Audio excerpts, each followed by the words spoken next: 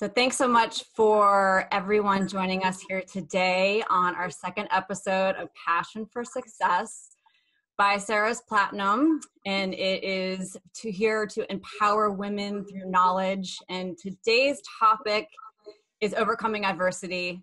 And there's no better person to talk to, Ali Krieger, for everything that she has overcome and continues to overcome. You are a two-time World Cup champion. Yes. Also won a silver, and you're looking forward to winning your first gold next year. Also a member of the Orlando Pride. So thanks for joining us today, Al. Yeah, of course. Thanks for having me. So I think so much of who a person becomes, it starts in your childhood. So tell me a little bit of what it was like for you growing up in your household. Obviously, your family is so supportive of you, and what has kind of helped you to become the person that you are today. Oh, wow. So much. I mean, I grew up luckily in such an active family. Both of my parents played college sports, and my dad played professional soccer. And so I was, my brother and I were super active growing up, which I loved that because it helped me, just start off on the right foot with just this healthy lifestyle and good perspective of staying active and, getting out of the house and playing team sports. And I think that's, and making friends on those team sports and kind of having this mentality, this drive right from the beginning. I always wanted to be like my brother and play every sport that he played and, every activity. So I think from the very beginning, I was, living that type of lifestyle and really excited about going to school. And I had everything kind of at my fingertips.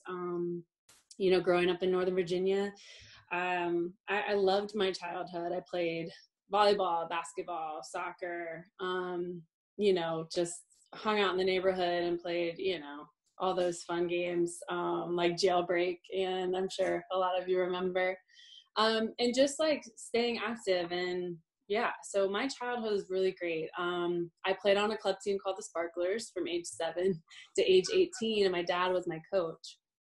And, that was also like an interesting dynamic. I know we'll probably talk about that, but, being surrounded by really good players at a young age, I just felt lucky. Because I don't know if I would be in the same position now if I didn't start out in that atmosphere, in that environment. So playing with really good players when I was 7 years old, and 8 of us stuck together the whole time until we were 18 and went off to college. So a lot of my teammates ended up going to D1 schools and playing. And so I think I was so grateful for that opportunity, on the Sparklers, winning state championship after state championship, and being exposed to really good players and really good teams and being challenged in that way when I was really young really helped get me to this level. But also just in general with like certain life skills, being challenged in other ways as well, and learning how to be a part of a team sport, and being a good teammate, being a good person, and surrounding myself with really good people and players. I think that was, I'm just grateful, for my parents to put me in that situation when I was really young. Well, you kind of touched on it a little bit. My dad actually played college basketball, and he was my basketball coach and would always have me go out in the back trying to work on my skills. And he was harder on me than other players. And obviously I gravitated towards soccer for that reason. So talk about your dad being your coach and what that dynamic was like. I mean, like at times I would have to say, listen, like, I need you to be my dad now, and not my coach. I need, your dad advice, and I need your dad support, and kind of like separate the two, because I think we had to kind of figure out that dynamic. My connection with him has always been soccer. Obviously throughout the years, he's so, proud and supportive of my life and everything like that. But mainly our connection is soccer. So I feel like at the beginning, we kind of had to set those boundaries and say, listen, like, I need to talk to you as my dad. I need soccer to kind of stay out of it right now for this specific, thing I'm struggling with or whatever. So honestly, when I was around 6 or 7, my parents, 11 or 12, my parents had separated.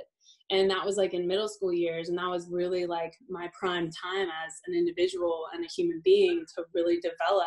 And I really struggled through that time. My brother and I, when my dad left, not knowing where, he really was, luckily he was my coach because I saw him twice a week at training or 3 times a week at training. So like, there's a bit of a struggle there. But I was grateful he was my coach for that reason. So I could see him and, we could kind of have that bond through soccer. So I think that's why it was really great that he was my coach for that specific reason. I saw him more often than I could outside of soccer. Because if he wasn't my coach, I don't know how often I would, see him.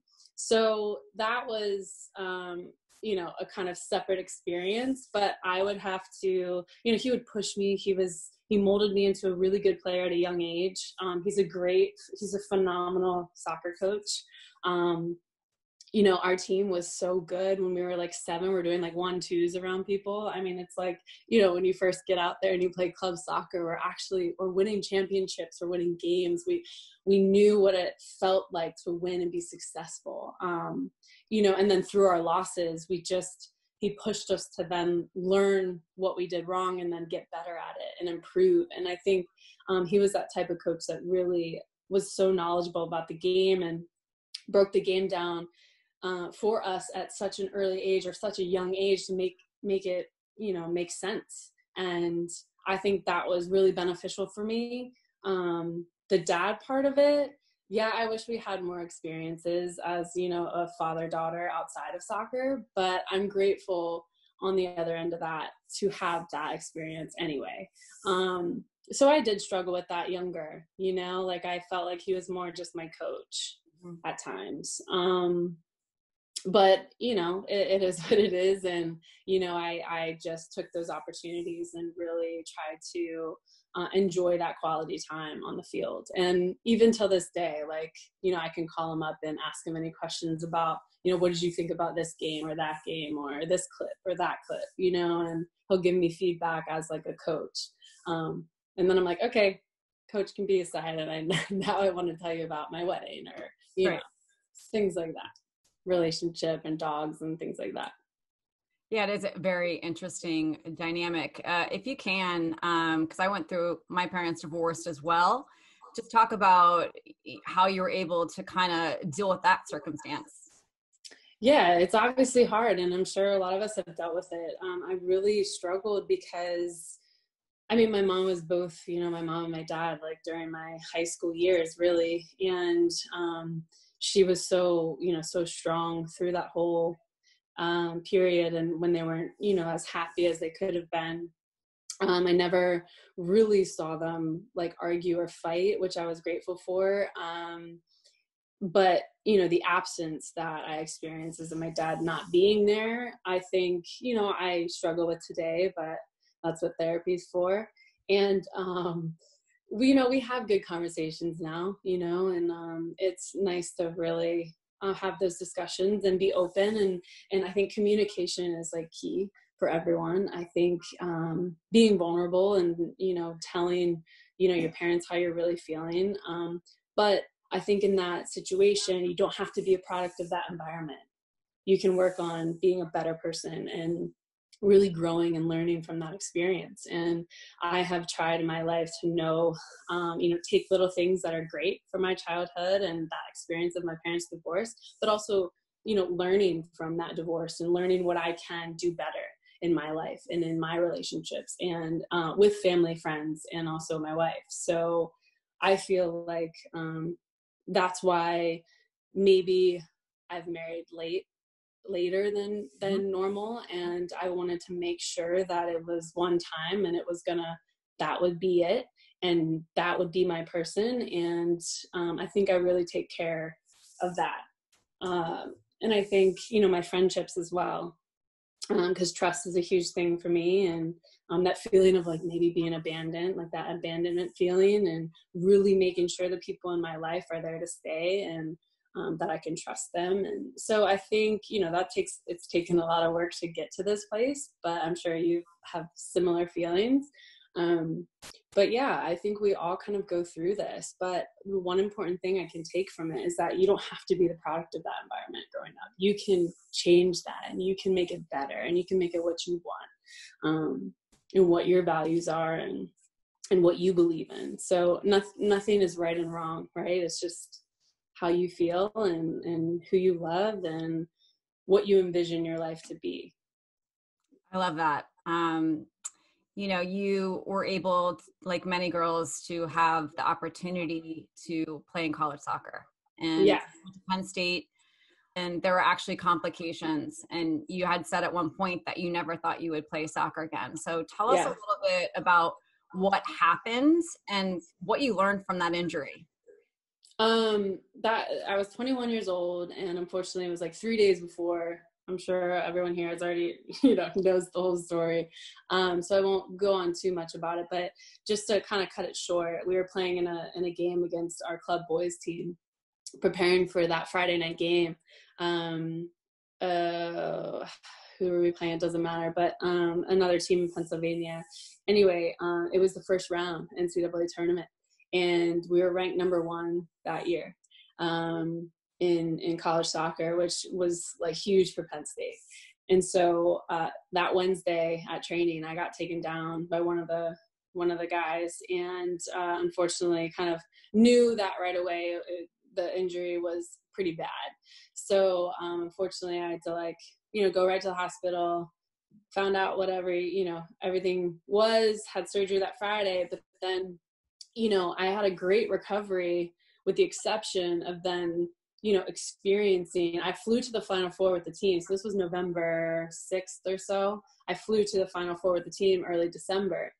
And I don't know if that was like too early or what was, affected it. I was on, birth control medicine at the time, flights, going to and from like my mom's house and my dad's house over Christmas. Really, like my mom was getting married that year to, my former stepfather. So it just was like a lot going on, but I was making the trips to go there.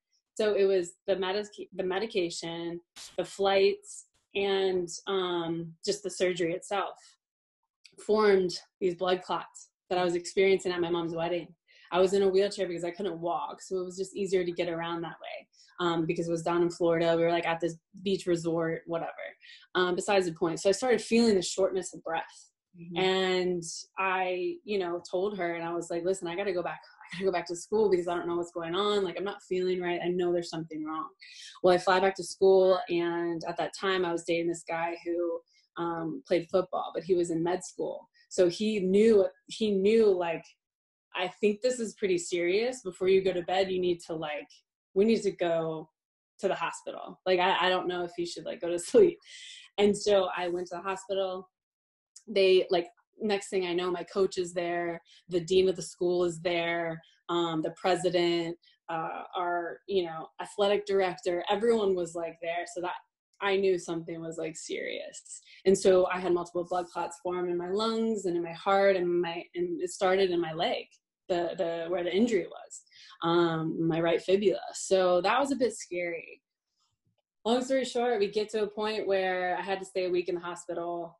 That's the moment that I was thinking, well, am I ever gonna be able to run again? Am I ever gonna be able to play? This is my junior year. I was into my senior year, the following year, what's gonna happen? So I don't know. It just was a really shitty experience, and it was a real down to earth moment where I was like, okay, shit's real, and then I need to put stuff in perspective, and I really need to think about my life and what I want to do. And first of all, it's getting healthy and then being able to walk again. I mean, meanwhile, I'm still injured, and I still can't walk for 13 weeks. I'm on my spiral fracture, my fibula. So I'm thinking, okay, well, now I have blood clots and I'm dealing with my spiral fracture. This is a mess. So what do I do first, right? It's how am I going to overcome this? So yeah, I get out of the hospital, and then it's literally one day at a time. The team actually, they got me this electric scooter. So that was the highlight of the whole experience. So So I was like on this electric scooter, which actually got stolen off of our front porch, which is embarrassing, but that's a whole nother story. Anyway, but I ended up, you know, coming back, returning. I had to give myself like these Lovenox shots into my stomach every day for like a certain amount of time because they were blood thinners. I mean, it was one of the worst experiences of my life, but I took one day at a time. I knew that I wanted to get back out on the field, and that's kind of where my focus was every day was, you know, I need to show up for my doctor's appointments. I need to stay off my feet. I need to eat healthy. I need to mentally just, I don't know, stick to what I can control. And that was school. That was being around good people who were going to inspire me to like, just get back out on my feet. I really had to like learn how to walk again and everything. So it was a tough go, but I watched the team get all the way to the semifinal. We lost to Portland, of course, Pino's team at the time. Yeah, they beat us in PKs, but I was there on the sideline, so that was good. Obviously, that was before, you know, the hospitalization, but I don't know, just all the good little things that I tried to keep in perspective. And then I stayed through the summer and did an internship and then was in preseason that next fall or, you know, in August or September, whenever it was, just to stick, you know, because I stuck to that plan. So I'm hearing from you, just controlling the controllables, you know, and doing what you can to get up there in the field and take easy steps. And you're able to do that. So, you know, we're going to fast forward a little bit after Penn State. You decided to go to Germany to play. Yeah. Mm-hmm. What kind of factored into your decision to go over there? And then obviously you don't speak the language. So what's some of the adversity that you had to face once you got there? Yeah, that's a great question. So I decided to go to Germany because that summer I played with the U23s in the Nordic Cup, which was in Vasa, Finland at the time. And there were a lot of European coaches there. At that time, we didn't have a league. So I was either going home and playing with my guy friends from like high school twice a week, like playing pickup, or I was taking the path to try and put myself in the best situation to make the national team, the full team, because that's where I wanted to be. So I thought at that time, listen, like I can't just sit on my ass at home and hope to get to the national team when, you know, when you, Heather, too, were obviously playing on the team forever and you guys had residency and the team is set, right? So it's like, how can I put myself in a situation where I can be seen and get better at the same time and just improve all around as a player, because I'm not good enough now. So how can I be better to get there? And it was a risk. One of the agents there had reached out to me and said, I can, like, you know, a couple teams have talked to me about wanting you to come play. And I said, well, like, they have leagues over there, you know, like that's how like ignorant I was about the professional teams in Europe. At the time I'm 23, right? It's like you go to college and you hope to make the national team. Like that was just the goal, right? And so I decided, okay, like what else do I have to do, right? I want to get further in my career and I want to continue to play. So let me go over. I'll pack my 2 bags. I show up in Frankfurt. It was either Frankfurt, Sweden. Maybe there was an opportunity in France at the time, but I just chose Frankfurt because that's where the agent was living at the time. And I just said, sure, like I'll come try out. I show up and there's like Birgit Prinz, Nia Kunzer, Silke Rottenberg, Saskia Bartusiak, like Sandra Smizek, all these players that you played against in the world, just recently in the World Cup in 2007. And I was like, holy shit. I'm like, can I come hang out? I mean, I'm just like coming in from the US just thinking, wow, I just watched all these girls play in the World Cup. This is insane. And so 7 other German national team players were on that team. So I was like, okay. I like rolled my sleeves up and I was like, this is serious. I gotta like figure it out. So Renata Lingor was also on the team. Just all these amazing players. Steffi Jones was playing her last season that fall. I was just like so in awe that everybody was there, and it was like such a great training atmosphere. I was blown away and beyond like happy to have that experience. And I thought to myself, like, I can kind of gain this European experience and mix it with my American style and then come up with something of my own, something different. Yeah. But it was also a challenge and it was a risk. But that risk led me to my dream job of playing for the national team. So I encourage anyone, if you're scared and uncomfortable, that you should do something, because you can only grow in that process and it will only make you a better person. And obviously in my situation, a better player, in order to reach my dream of being on the national team. And I think if I would have never taken that risk, I would have never been sitting here. So it's so important that when you're scared or you're uncomfortable or you're just kind of like, it's a huge risk, I suggest you take it, because I grew so much as a person, even more as a player. But as a person, I learned a new language. I met new friends. I was forced into a new culture of, just food and people and just the beautiful architecture in Germany. I mean, I had this all by myself. And I just kind of threw myself into the fire, and I learned so much about myself at that time that I never would have learned if I would have just stayed in my little comfy bubble in Northern Virginia, so it was an unreal experience. And that's what my tattoo is all about, that everyone knows about. It's just something I can't really describe, but just, I loved it. Well, Al, I think Germany paid off. Yeah. You got this amazing opportunity in 2011 to go back to Germany. So I know that had to have been even more special for you as a player, having played there. You played out of your mind in that World Cup.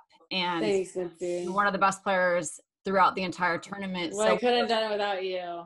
And watching you play over the years was incredible for me. So I'm forever grateful for your support and having you as a teammate, and just you talking to me every game. It was incredible. So you're the best.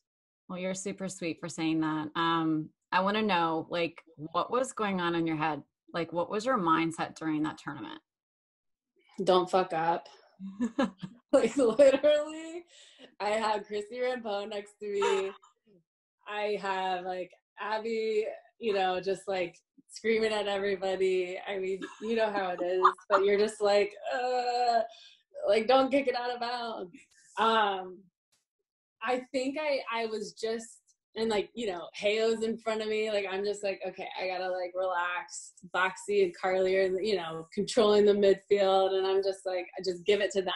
Literally find Heyo, find Carly, just like get it up the field, but keep the ball.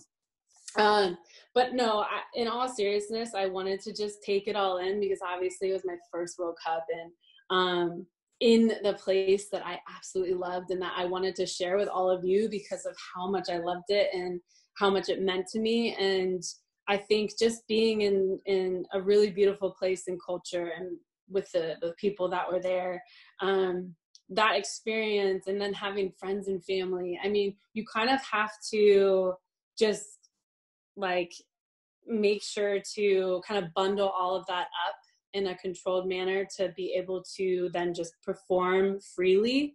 It's hard to explain, but like there's so much excitement outside that you have to really like kind of bundle that up and use that energy and that happiness to play freely and to still have fun and enjoy it. And I don't think I was as nervous because of obviously the players surrounding us during the tournament. I mean, you look around and you're like, I have the best teammates in the world, and they're so badass and so good that I know that they have my back. So during that experience, that whole time, no matter who was playing, I mean, they were going to absolutely crush. So I think just balling up that energy and all of that all those outside factors, and kind of just hone in on what you really need to focus on, which is just play your game, play with intention, and kick ass, and yeah, don't fuck it up. Well, you did all those things. So, so fast forwarding, because obviously you're at that point, you're playing the best soccer of your life, and you're looking forward to the 2012 Olympics. Yeah. And when you tore your ACL, my heart was broken for you, because I know what that's like. Right.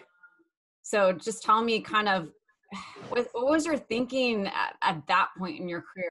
Yeah, so that was like, and it was like right before halftime, and we were winning like 7-0. Remember, it was like, yes, it was awful. And you're in the tackle. I took a shot, like Boxy laid me a ball off. I took a shot, and like this girl just comes in and just kicks the shit out of my knee, and I was just like, oh, that hurts.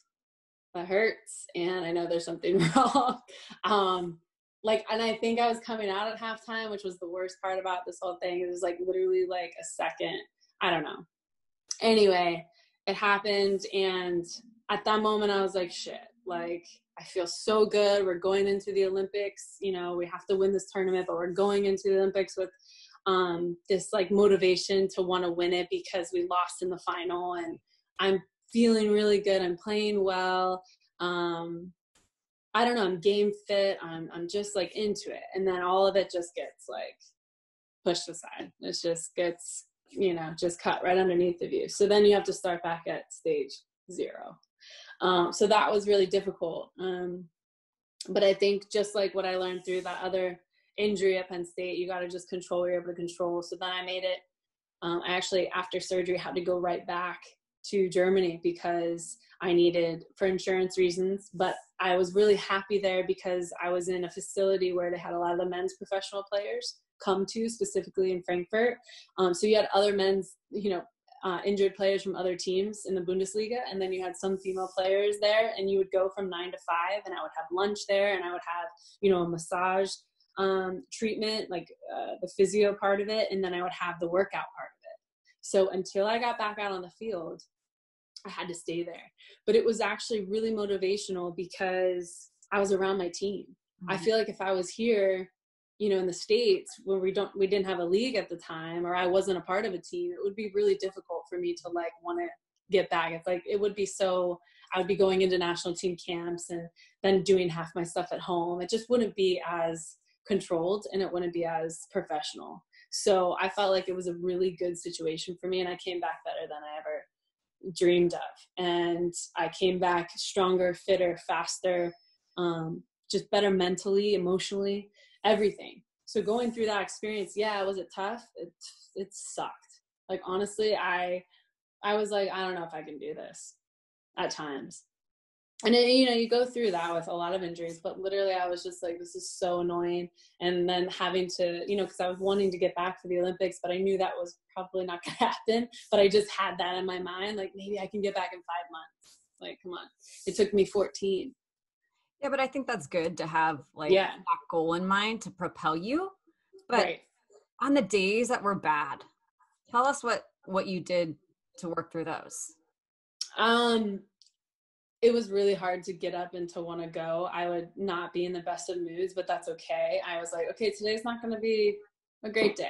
I'm going to feel shitty, and that's fine. I'm going to work through it, and I'm going to have all these feelings, and I'm going to feel it, and I'm going to fight it, and I'm just going to deal with it as best I can. But I knew the end result, if I pushed through those hard days and those mentally tough days and physically tough days, that I would be even that much better. And in the back of my mind, I always said, there's someone out there training faster, harder, stronger than you right now. So you better, if you want to make the next World Cup, or you just want to put your boots back on and play, you know, in a game with Frankfurt, you need to like get your ass up and like take this serious. So, you know, that's what I did. And I was like, I want to play. This is me. This is what I was meant to do. So I need to like figure it out. And it's what I want to do. It's what brings me so much joy, is to just play football. So I knew, yeah, but you're allowed to have bad days. You don't always have to have a good day. There's no, like, it's okay, but you just have to like make sure you're feeling those feelings, and you just like kind of deal with them and go through that process. And yeah, and you just do it. Well, you're human, you know. Yeah, and exactly. We all are, and we all go through that. So I just kind of want to get your perspective. Obviously, you're able to come back from that injury, and you're able to be a part of the first team to win a Women's World Cup since 1999. And that was such a huge accomplishment. Mm-hmm. Not long after that, you know, Pia is no longer the coach. Jill takes over. And we all kind of saw, like, you weren't getting the invites anymore. And all after the World Cup with her, and asking why. Good question, Mitzi. How did you deal with that? How did you deal with that? That had to have been so frustrating, but how do you deal with just the fact that she makes that final call? How can you control what you can control? Yeah, it was quite odd. If I'm honest, like, I know this is like a safe space, but it was quite odd because, you know, going through playing in 2015 World Cup almost every minute, but 9 minutes, I guess, against Colombia for her. And not for her, but like, you know, as my coach at the time, and then going through the victory tour with her and like everything, and it seemed great up until 2017, where there was just like a halt. It was like all of a sudden, Olympics, 2016 Olympics, everything changed. And I didn't quite understand why you would fix something that wasn't broken. But hey, like, it's fine. You got to deal with it. Not every coach is going to value you. I understand that. But there were a lot of changes too. So I think I just had to go through that process and say, listen, like, I just got to work my hardest. I got to control what I have to control again, and not take this personally as in like, you know, I know how good I can be, but this might not have anything to do with me. It has everything to do with her. And, you know, not every coach is going to value you. So you have to just control you and your work ethic and your attitude every single day, because out at training, we have the best of the best, right? You have to be almost perfect. I mean, you understand this. It's like, you have to show up, and it's so mentally, emotionally, physically, daunting at times, because you're giving everything into that session. Everything you've learned, everything you've experienced, every single moment counts in every training session. And it's amazing, but it's also exhausting at this level, right? Because you're playing with the best players in the world, and over a 10-year period. So I think you can't allow one person to tell you how valuable you are. So through that process, I learned a lot, especially after she didn't call me in anymore. I didn't play a minute in the 2017 Tournament of Nations, which was, you know, quite shocking to me. I was really disappointed, I have to say, because there was never any why. Like, it was like you break up with someone and, you know, you don't have closure because you don't understand why they broke up with you. It's like, just like, at least tell me so I can go home and work on like myself, or work on something that I need to work on. It's like, I didn't even get that. Like, it was just like a few things here and there that just, I didn't really understand. So it was difficult because emotionally I knew that I was good enough to be there still. And like, no one was really beating me out of my position. So it was difficult to have an understanding of why was I sitting at home? And so then I stopped kind of thinking that way and said, listen, like, I'm going to be the Ali that I'm always going to be, no matter if I'm wearing the red, white, and blue or the purple. So like, I'm going to figure it out. Like, I'm going to just, you know, speak with actions. Right. So I had one of the best seasons of my career in 2017 when we made it to the semifinals against Portland. And I was so confident, and I was just like, listen, like, I'm going to be the same person, whether I put on, you know, an Orlando Pride jersey or a U.S. national team jersey. You're going to get the same from me every single game, every single day, like every single training session. It's not going to be like, you know, wavering. So it was difficult, but then I put all my energy into other things. I then started AKFC, my company. I then, you know, just put more time into my family, my friends that I hadn't for so long, that I had sacrificed for 10 years. So I was able to do things outside of soccer that I've always wanted to do, which was actually really nice. And I think that mentally helped me to then prepare again to be my best. So it was a tough time. You go through shit. Even if you don't understand it, like, you can't allow other people to tell you how good you are at something. And I just tried to focus on me. And I knew that maybe at the end, the door would be cracked. And if I got my toe in there, my big toe in there, it would be end of story. You got your big toe in there, Al. I really did. You got the call in. So I felt like there probably had to be a lot of pressure. You know, you're trying, basically trying out for that World Cup team. You hadn't been called in forever. So what was your mentality at that point? I almost like sidebarred it, the call. You know, I almost said, you know what? I'm on a good path. I don't know if I can do this, ladies. I'm so glad you did do that. No, I'm just kidding. But I really have to think about and mentally prepare myself again, because I don't know if any of you really have. I mean, you don't understand, but it's really hard to explain the mentality piece and the emotional piece that you have to have being on this team and being in this atmosphere and environment every single day. And it's really hard to explain it, but I think I had to take 24 hours. I mean, right away I was like, okay, great. I'm here for the team. I'm ready to go. I mean, it's a little late, but I'm ready. So I, of course, said that, right? It's I'm here for the team. I'm here for her and the staff. I'm ready to go. Let's do this. I'm ready to go win.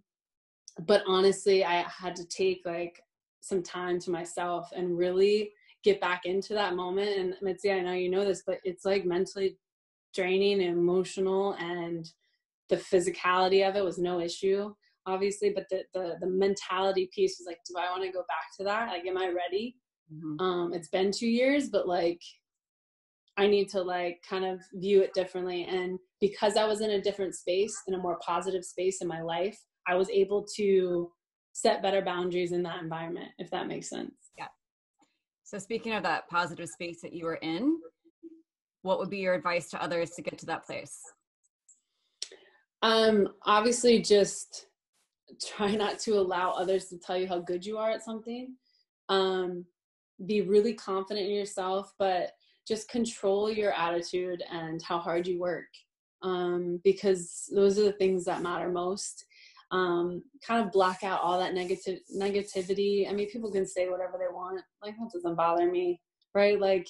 I've been through the worst of the worst with, my job and family and, other things going on, that nothing can really break me at this point. And so I just feel if I could say something would be just to not allow someone to tell you how valuable you are, and just to believe in yourself. And if you really want to do something, you can definitely achieve it with hard work and a good attitude. And most importantly, I couldn't have done it without my teammates and obviously my wife first and foremost, and maybe my 2 puppies. But I couldn't have done it without her pushing me, and I couldn't have done it without my teammates and friends. So surround yourself with good people who are gonna support you in every aspect of your life. Because if not, you need to weed those people out and weed them out quick, because it's not gonna work and it's not worth it. So find your group and find your people, whether it's at the workplace, whether that's in your day-to-day life, in your family even.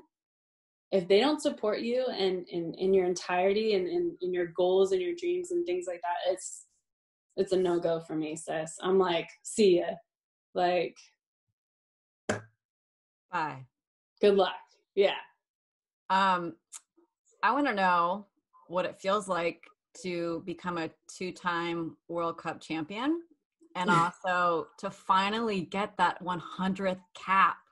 Yeah. Thank you guys for all the support through that. I mean, that was incredible. I mean, that's something else. In 2017, I was really? 2 caps? Is this a prank? Is this a prank? And that's when I thought at times it was personal, right? So it was hard not to think that it wasn't personal at the time. So having to go through all of that and then her calling me back in, I was really grateful for that opportunity. And I was grateful that they allowed me to come back in and complete that. Not that it's about numbers, right? It's not about numbers, but for me over that time period, it was important just to feel complete maybe in that moment. And I feel that whole game and the way the players wanted it for me more than my teammates wanted it for me more than I did, I think. And I they love were that. just That's why I love that picture, Al, because yeah, they were like, you can tell yeah. like that not only was it a special moment for you, but you could see the support from your teammates. Yeah, every day in the morning leading up to the game, like even like days before during just the training camp, they were like, how many games do we have? How many games do we have? We're almost there, you know, and I'm like, focus on like the exercise, like you guys relax. But they were like so supportive and so happy, and just it was such a great moment. I'm so thankful and grateful that she gave me that opportunity again. Well, Krieger means warrior, and you sure are. You live by that every Thanks, day. Nikki. We are truly inspired by you, Al, and I am Thank so you. glad that you were able to join us today. We're going to continue to root for you. Thank you. For the Orlando Pride, with you and Ash, and with everything else. We have so many more questions we would love to ask you, but unfortunately, we're out of time for today. So